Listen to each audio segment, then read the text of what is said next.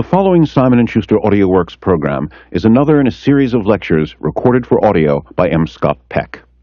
Doctor, psychotherapist, lecturer, and author, Dr. Peck speaks frequently in major cities throughout the United States. His books include the bestseller The Road Less Traveled, People of the Lie, What Return Can I Make?, The Different Drum, and the best-selling novel A Bed by the Window. The following lecture is entitled Addiction, the Sacred Disease. Here now is Dr. Peck.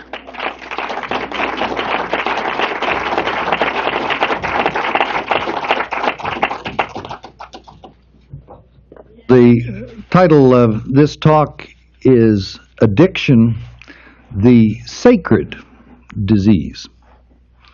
And I would like to begin with a number of caveats. The first is that title, like virtually all of my pearls, is stolen. In particular, it's stolen once again from Jerry May's book, Will and Spirit, where he was the first one that I know ever to coin the term of addiction as a sacred disease. The second caveat that I would like to give is that I think it is important for you to realize that the person talking to you is an addict, in particular a perhaps almost hopeless nicotine addict. I talk all about self-discipline and whatnot, and I don't even have the self-discipline to stop smoking. I go past those parking spaces for the handicapped, and I think, they're for me. And so it's important for you to realize that the person talking to you is a phony and a hypocrite. The third caveat I would like to add is that drug use and abuse and addiction are multifaceted, multidimensional kinds of problems. As I told you earlier, as I go around the country, I have a kind of sub-ministry of trying to combat one-dimensional simplistic thinking. I am absolutely amazed at how one-dimensionally Americans think. And so even Harvard-educated physicians with IQs of 160 will routinely say to me about some obviously psychosomatic disorder, which is it, darn it? Is it psychological or is it physical? As if it were beyond the capacity of their cerebral cortex to comprehend that a disease like the trunk of a tree might have more than one root at the same time. Actually, many diseases, and this includes the addictions, are psychosocio-spirituosomatic disorders. And I am going to be talking this afternoon primarily about the psychological and the spiritual aspects of addiction, but that does not mean that there are not profound biological roots to addiction and profound sociological roots. So, for instance, alcoholism is a genetic inherited disorder. We know that now. Now, that doesn't mean that because you have a gene for alcoholism that you will an alcoholic become, or once you become one that you have to continue drinking, but it means simply that there are biological roots to this disorder. I'll give you another example of this and think in terms of the choice of drug of addiction. For instance, I don't know as I'm an addict. I really like what are called central nervous system depressants. I like my alcohol. I like downers. And yet I don't give a fig for uppers. And yet I know people who could kill for uppers. And so there are obviously biological determinants in these different kinds of choices of drugs. And finally, of course, sociological determinants. So where is addiction the greatest? But in our ghettos and our places of sociological hopelessness, where people have got nothing better that they're able to do than simply to get high and use whatever cheap grace is available. So just because I'm going to be focusing on the psychological and the spiritual aspects of addictions, this does not mean that there are not profound biological and sociological roots to these disorders, which there are. Finally, I am not going to be talking about the non-drug addictions. One way of looking at addictions is to look at them as forms of idolatry. And idolatry comes in many different forms, some of which we're quite accustomed to recognize. So, for instance, everyone would recognize the idolatry of money. And that is very real. I can assure you that there is nothing that interferes more with my prayer life than book sale statistics. So that's real. But idolatry comes in other forms which we're not accustomed to think of in such terms. For instance, one is the idolatry of family, where family togetherness becomes an idol, where it becomes more important to do or say what will keep the family matriarch or patriarch happy than it is to do or say what God wants you to do or say. And whenever we're in that position, we fall prey to the idolatry of family. How many of you in your own lives, for instance, have some experience with what I call the idolatry of family? Common problem, ain't it? And there are many of these kinds of idolatries. And so I'm not going to be talking about the non-drug idolatries or the non-drug addictions, which can be far more dangerous than the drug addictions. Things not only like addiction to money, but addiction to power, addiction to security. So please remember that in some ways the drug addictions are the least dangerous of addictions. Now, I'd like to begin by talking about myth. To most lay people, a myth means something that is untrue. But one of the advances that we have made in psychiatry and psychology over the past 60 years, thanks largely to the work of Carl Jung and his followers, people like Joseph Campbell, who you've been reading about or hearing lately, is that we have learned that myth is myth precisely because it is true. What myths are fairy tales found in culture after culture, age after age. And the reason that you will find that same fairy tale, often worked out in slightly different ways, in culture after culture, age after age, is precisely because it embodies some great kind of truth. Virtually always about human nature. That's what myths are about, is about human nature. Now, to give you an idea of the distinction between an ordinary fairy tale, which is not likely ever to assume the status of myth, and a true myth, Santa Claus is a fairy tale. I'm sorry. And so Santa Claus has only been around for a couple hundred years and is only known in about 1/5 of the globe. Dragons, on the other hand, are a myth. So long before anyone ever cooked up Santa Claus, Christian monks were illuminating dragons in their painstaking manuscripts in European monasteries. And so were Taoist monks in China. And so are Buddhist monks in Japan, and so are Hindus in India, and so are Muslims in Arabia. And so we have to ask, why dragons? Why are these mythical creatures so extraordinarily international and ecumenical? And the reason is that they are human being symbols. They are snakes with wings, worms that can fly, and that's us. And so reptilian-like, we slink close to the ground and we are mired in the mud of our sinful proclivities and narrow-minded cultural prejudices. And yet, like birds, we have the capacity to soar in the heavens and transcend those same sinful proclivities and transcend those same narrow-minded cultural prejudices. And so that's us. We're a group of dragons gathered together here this afternoon. Now, I think that one of the reasons for the popularity of dragons is that they are perhaps the simplest of all myths. But note that even here they are two-sided, multi-dimensional creatures. And this is one of the reasons for myths, that they are necessary to capture the often multi-dimensional, often paradoxical aspects of human nature.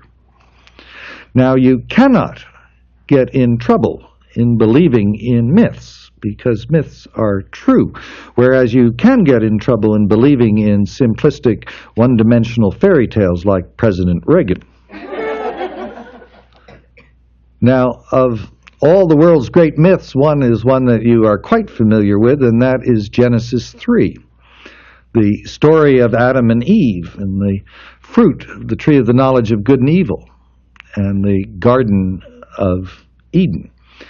Now, myths can work by what Freud, in relation to dreams, called condensation. A dream can condense into it not just one meaning, but often two, sometimes even three meanings rolled up into the same dream. Well, this myth, this great story of Genesis 3, has not just one thing, not two, not three or four, but more than a dozen profound things to teach us about human nature. And I'm going to just be able to touch upon a few of them. But one of the things that it is a myth about, while the creationists may not like it, are there any creationists here in the audience this afternoon? Any closet creationists? Well, if there are, I remind you that myth is true, and so Genesis 3 is true. Not necessarily literally true, but metaphorically true. And one of the things that it is a myth about is about evolution. Not that God didn't have a hand in evolution. Indeed, I think that he, she, they very much did. But specifically, it is a myth about how we human beings evolved into consciousness. Because the first thing that happened after we had eaten of the fruit of the tree of the knowledge of good and evil is that we became conscious.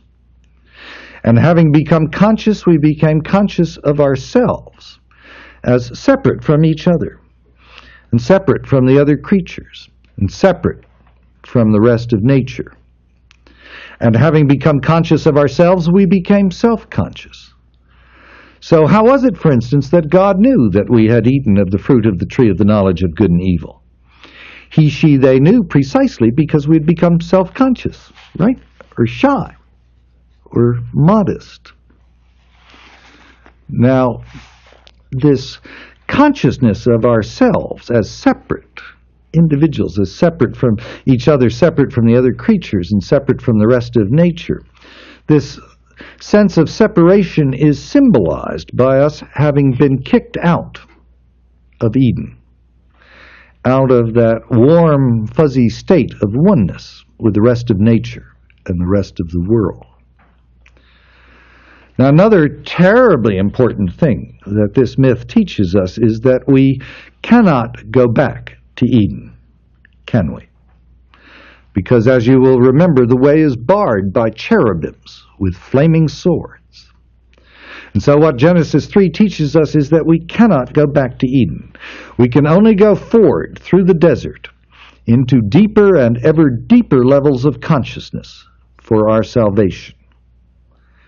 Now, this is a terribly important truth, because a great deal of human psychopathology, including the abuse of drugs and addictions, arises out of the attempt to get back to Eden.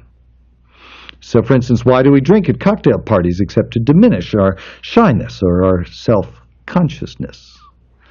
And so it is that Kurt Vonnegut's son, Mark, in writing about his own mental illness and drug abuse, entitled his book, The Eden Express. And indeed, if we take just the right amount of alcohol, or just the right amount of pot, or just the right amount of Coke, or some combination thereof, for a couple of minutes or for a couple of hours, if we're lucky, we may regain that lost, fuzzy state of oneness with the rest of nature and feel like we've kind of come home. But the feeling never lasts for long, and the price usually isn't worth it. It is a form of what Dietrich Bonhoeffer used to refer to as cheap grace. Because the reality, as Genesis 3 tells us, is we cannot go back to Eden. We can only go forward through the desert into deeper and ever deeper levels of consciousness for our salvation.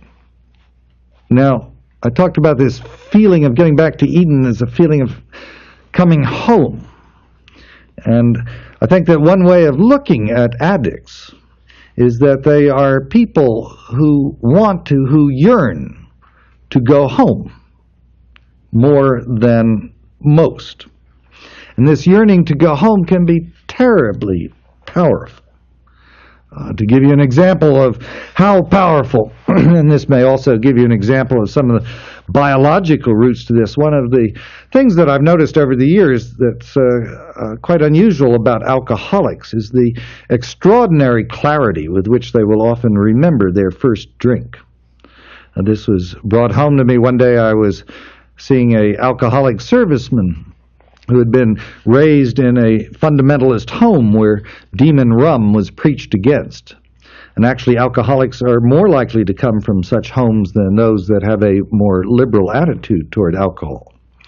But as a result of this upbringing, he didn't have his first drink until the age of 23, when in the company of a couple of Army buddies, he went into a bar and had a couple of whiskeys, and then he said to me, "And then for the first time in my life, I knew what it was like to feel normal."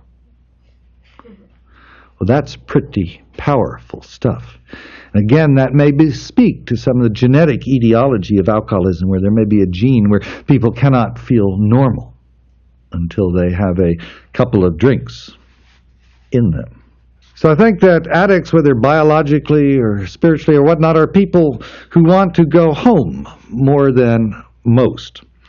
And there are two ways of looking at this yearning to go home. One is to look at it as a regressive kind of phenomenon, a yearning to not only go back to Eden, but crawl back into the womb. But the other way to look at it is as a potentially progressive kind of phenomenon, and that in this yearning to go home, addicts are people that have a more powerful calling than most to God and yearning for the Spirit. How many of you here might have some possible awareness of the role that Carl Jung played in the founding of Alcoholics Anonymous? Oh, great number of you. Please bear with me if I repeat it for the others. Jung had a patient back in the 1920s, an alcoholic man, and after about a year of working with him, Jung threw up his hands and said, "Listen," he said, "you're just wasting your money with me. I don't know how to help you. I can't help you." And this man said to Jung, he said, "Well, is there no hope for me then? Nothing you can suggest?" And Jung said, "Well, the only thing that I can suggest is that you might seek a religious conversion. That I have heard reports of a couple of people who underwent religious conversions and stopped drinking. And there's a certain reason that makes a certain kind of psychodynamic sense to me." Well, this man, perhaps because he had a passive dependent personality disorder, I don't know, took Jung at his word and went out seeking a religious conversion. And someone once said, "Seek and you shall find." And after about 6 years, he found one and underwent a religious conversion and stopped drinking. And shortly after doing that, he bumped into one of his old drinking buddies, a man by the name of Ebby. And Ebby said, "Hey, have a drink." And he said, "No, I don't drink anymore." And Ebby said, "What do you mean you don't drink anymore? You're a hopeless alcoholic just like me." And this man explained the story about how Jung had told him to seek a religious conversion. He did, and he had stopped drinking. And Ebby thought that was pretty neat, so he went out looking for a religious conversion. It took him about 2 years, and he found one, and he stopped drinking. And not too long after that, Ebby was in Akron, Ohio one night and dropped in to see his old drinking buddy, Bill W. And Bill W. said, "Hey, Ebby, have a drink." And Ebby said, "No, I don't drink anymore." And Bill W. said, "What do you mean you don't drink anymore? You're a hopeless alcoholic just like me." And Ebby recounted how he had met this patient of Jung's who'd undergone a religious conversion, then he'd looked for a religious conversion. Well, Bill W. thought that was pretty neat, so he went out looking for a religious conversion. Took him a couple of weeks, and then he started the first AA meeting. Well, about 20 years later, after AA really began to get off the ground, and it really didn't until the 1950s, Bill W. wrote to Jung to tell him, Jung, the role that he had inadvertently played in the founding of AA. And Jung wrote back to him an absolutely fascinating letter. First, he said he was terribly glad that Bill W. had written to him. He was glad to know that his patient had done well. He was glad to know the role he had inadvertently played. But also, he said he was particularly glad because there were not many people that he, Jung, could talk to about such things. But that it had for some years occurred to him that it is perhaps no accident that we traditionally refer to alcohol as spirits. And that perhaps alcoholics are people that have a greater thirst for the Spirit than other people. And that perhaps alcoholism was a spiritual disorder, or better yet, a spiritual condition.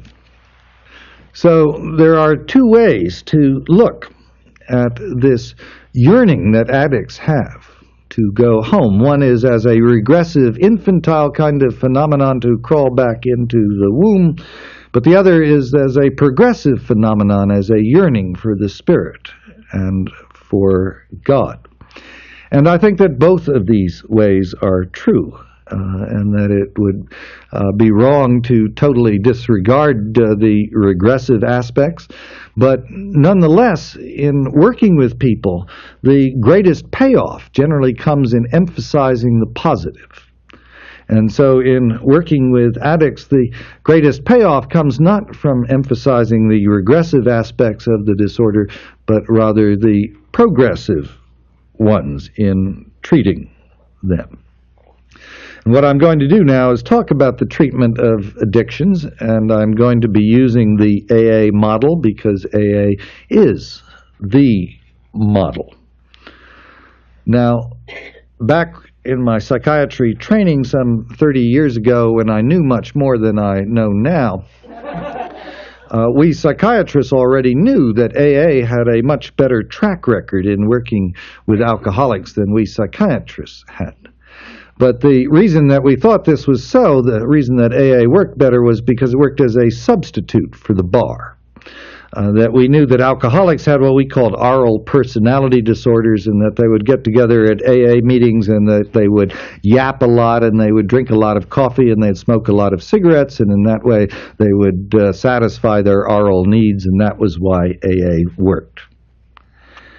And I am afraid, even ashamed, to tell you that the majority of psychiatrists, including those who are training new psychiatrists, continue to believe that that is the way that AA works, as a substitute addiction.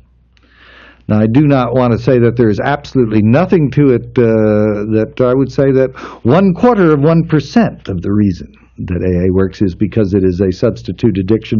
But the real reason that the 12-step programs work, that AA works, is because of something called the program. And the program works for 3 reasons.